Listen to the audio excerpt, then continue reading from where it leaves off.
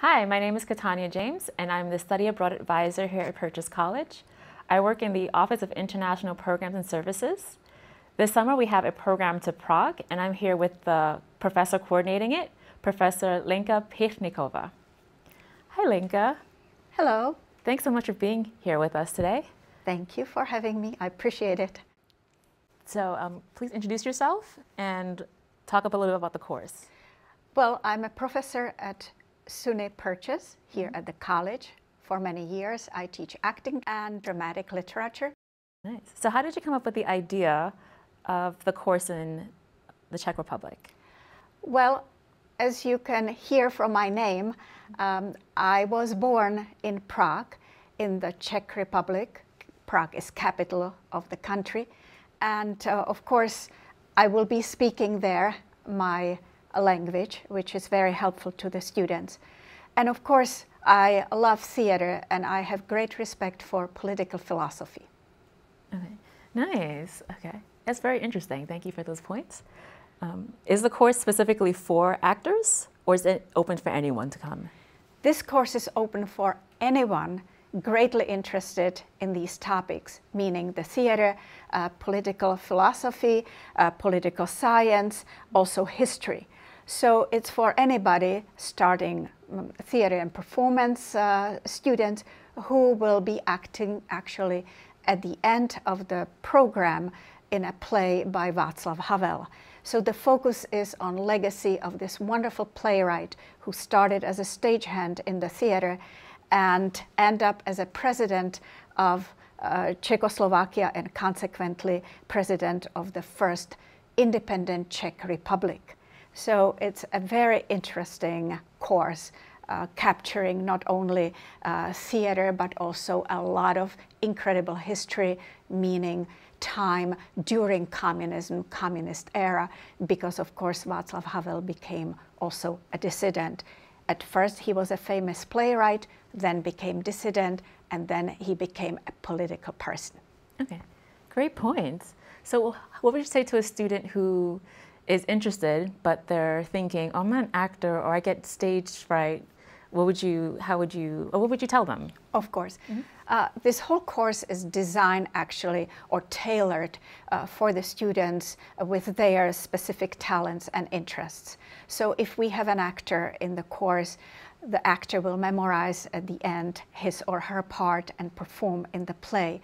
But if we have somebody who is interested in history major, then the person will be led to Václav Havel Library, where there will be a terrific, wonderful archives available for these students.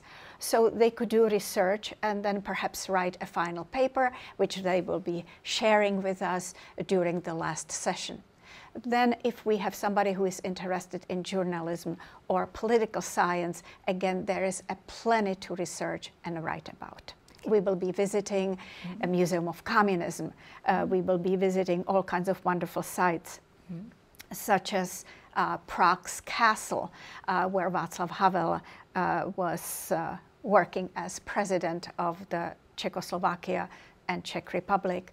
And of course, we will also explore the Jewish part of the city, the Jewish inheritance, which is extremely powerful and important for understanding Václav Havel and his writings, because he was very much inspired by wonderful author Franz Kafka. Oh, wow. Definitely sounds exciting and interesting. So what are you hoping for the students to walk away from this course and also from studying in Prague? Of course. They will be doing lots of readings, not only plays, but also philosophical essays. They will be doing research.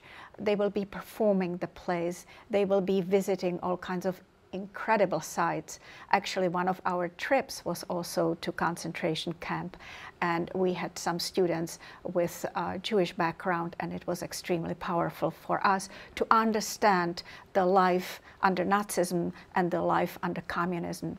Students will also view documentary films in the classroom, or for that matter, full-length film. There will be lots of wonderful discussions, and answers will be given to the students, not only by me, but by people such as former ambassador to United States, Michal Žantovský, who would be giving lecture at the Havel Library, as he did last year. So the students will have opportunity to meet wonderful scholars back in Europe. Oh, wow. That really does sound like a great opportunity. So what would you say to students, or are you hoping for the students to take what they've learned there and bring it back to the United States? Of course, and I believe that every student from the United States should have the experience to travel abroad, to travel to Europe, and to travel to this beautiful city, which is so cultural, and there is so much culture there, you know, and so much history, of course. So what would you say to encourage students who might think that they don't have a connection to Europe? What would you do to, or what would you say to encourage them to look into this program? You have some expectations when you decide to join, but when the course happens really, and you are in this beautiful city, which is like walking in a fairy tale, and you learn so much history, and you go to castle, and then you go also to places where Václav Havel was interrogated, and you start to understand the paranoia and the fear the dissidents would be living under communism. That's something you really cannot learn anywhere but at the very place. So I simply think that it's something which is extremely enriching and empowering, you know, and reading Havel's essay, The Power of the Powerless, certainly will give you courage to use theater as a tool to better this world. Sounds like a terrific program, and I really think it's an awesome opportunity for our students. And thank you so much for being here this afternoon. Thank you so much. It's my pleasure.